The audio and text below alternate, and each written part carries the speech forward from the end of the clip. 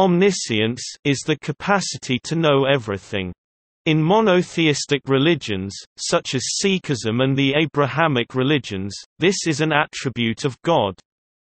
In some other religions that do not include a supreme deity, such as Buddhism and Jainism, omniscience is an attribute that any individual can eventually attain.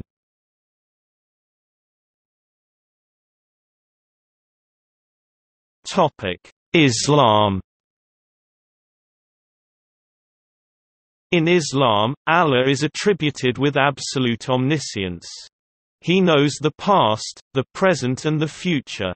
It is compulsory for a Muslim to believe that Allah is indeed omniscient as stated in one of the 6 articles of faith, which is to believe that Allah's divine decree and predestination. Say, do you instruct Allah about your religion?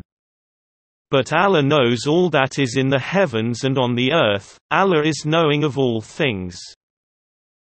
Holy Quran 49-16. It is, however, believed that human can only change their predestination, wealth, health, deed etc., and not divine decree, date of birth, date of death, family etc., thus allowing free wills.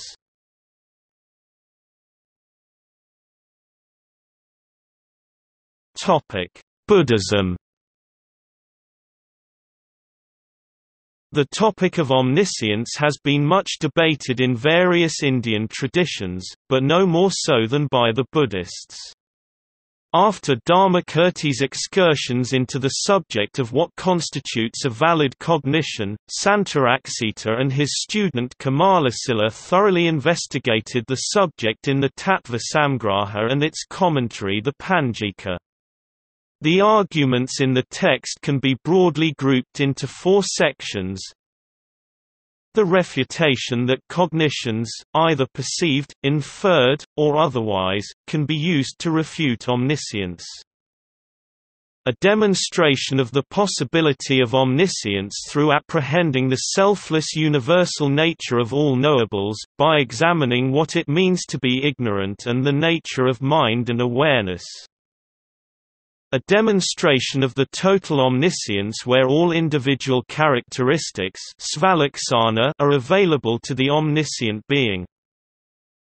The specific demonstration of Shakyamuni Buddha's non-exclusive omniscience.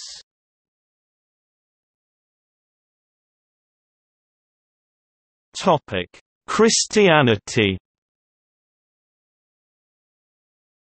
Some modern Christian theologians argue that God's omniscience is inherent rather than total, and that God chooses to limit his omniscience in order to preserve the free will and dignity of his creatures.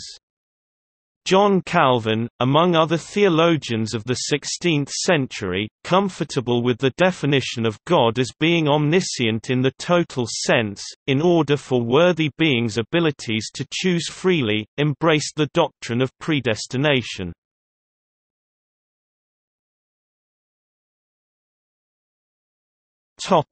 Jainism. In Jainism, omniscience is considered the highest type of perception. In the words of a Jain scholar, "The perfect manifestation of the innate nature of the self, arising on the complete annihilation of the obstructive veils, is called omniscience." Jainism views infinite knowledge as an inherent capability of every soul. Arihanta is the word used by Jains to refer to those human beings who have conquered all inner passions like attachment, greed, pride, anger, and possess Kavala Jnana, infinite knowledge. They are said to be of 2 kinds: Samanya Kavali, omniscient beings, Kevalans, who are concerned with their own liberation. Tithankara Kavali, human beings who attain omniscience and then help others to achieve the same.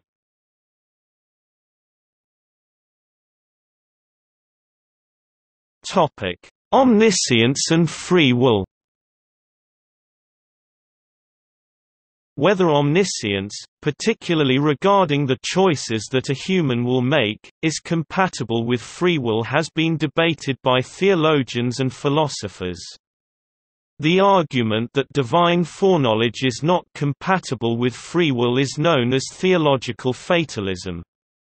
It is argued that if humans are free to choose between alternatives, God could not know what this choice will be. A question arises: if an omniscient entity knows everything, even about its own decisions in the future, does it therefore forbid any free will to that entity? William Lane Craig states that the question subdivides into two. If God foreknows the occurrence of some event E, does E happen necessarily? If some event E is contingent, how can God foreknow E's occurrence? However, this kind of argument fails to recognize its use of the modal fallacy. It is possible to show that the first premise of arguments like these is fallacious.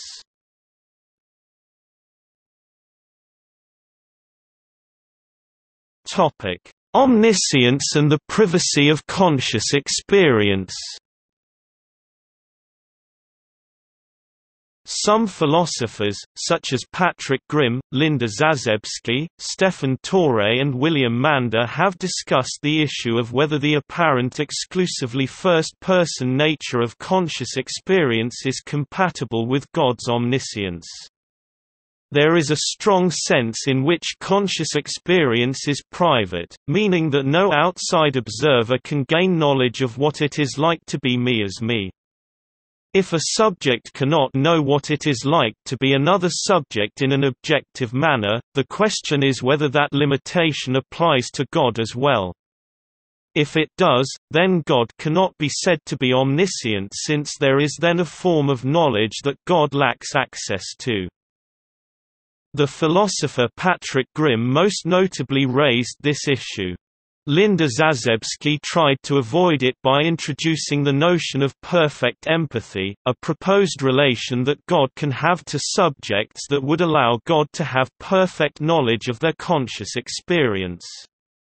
William Mander argued that God can only have such knowledge if our experiences are part of God's broader experience.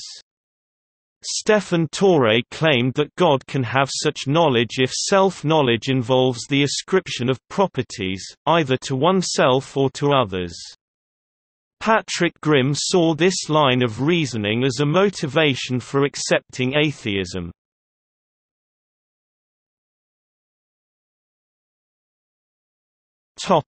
See also: Epistemology, Omnibenevolence.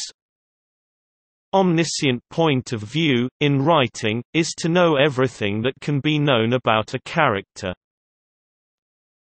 Omnipotence, omnipresence, pantomath.